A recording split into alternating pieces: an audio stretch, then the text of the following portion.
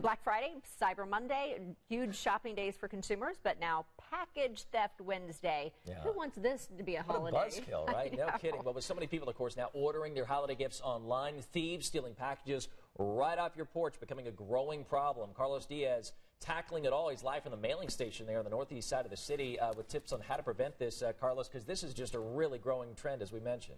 Yeah, Ben, it's such a growing trend. They actually have a name for them, porch pirates. They come to your house, they steal your packages right off your front porch. This is becoming an epidemic. People that I talked to when I said I'm going to be doing this story, they said, we have to talk about this because there are so many people that are affected by this. So we have Scott Motter, who is here. You've owned this mailing station for 17 years, so he's a packaging authority. So what's the #1 way that you can prevent packages being stolen on your front porch? Well, what I recommend is that when you are ordering a package or ordering an item for yourself, request a signature. That way it's not necessarily left at your front door. You'll have to be there to sign for it, and therefore that's going to prevent that package from being stolen. Yeah, that's the #1 thing, because I know it could be a pain in the butt to have to, you know, if they take it back, you have to go to UPS, and sometimes it's in transit, but it's there for safety. Now, another great point is if you have a mailbox, like one of these mailboxes here at the mailing station, you can actually have your packages delivered here for free, correct? Correct. Yeah, that's part of the service that we offer, along with we're going to sign for that package for you, and then it's also out of the elements, so that's another thing that sometimes people are a little worried about, is that when it rains, it snows, if that package is not under a covered porch, it's going to be here safe and dry. And then, of course, Amazon being so popular these days, there's a new feature called Amazon Dropbox, and our Bruce Kopp did a feature on this for the 11 o'clock news last night, and he talked to people about being able to go to a location and pick up their packages in that Amazon Dropbox. Take a listen. That's a good idea for them to be able to come and like pick it up without nobody stealing their stuff. Because the world is, you know how the world's going on now. That's easier, safer, and you won't have to worry about your stuff coming up missing.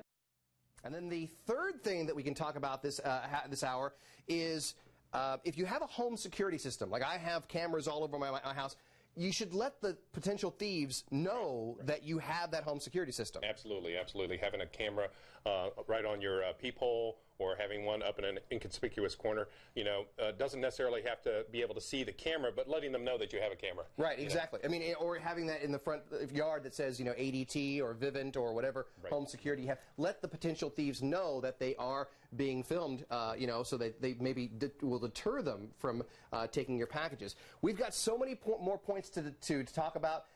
Coming up next hour, we'll talk about more ways to prevent packages from being stolen, and a bonus shipping tip, Ben and Julia, a bonus shipping tip that you do not want to miss. Shipping tip there, Ben. And Ben, you had a great suggestion, you had an observation too, what people are doing when they're following these trucks.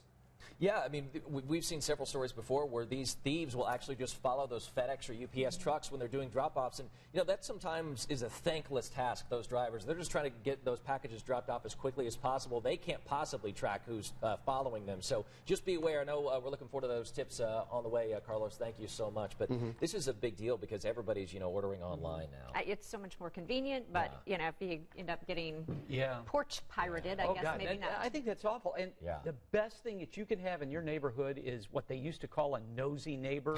That's true. But I call engaged friend, who will let you know. I mean, you know, I'm very thankful for people like that in my life. We've got them in our neighborhood too. So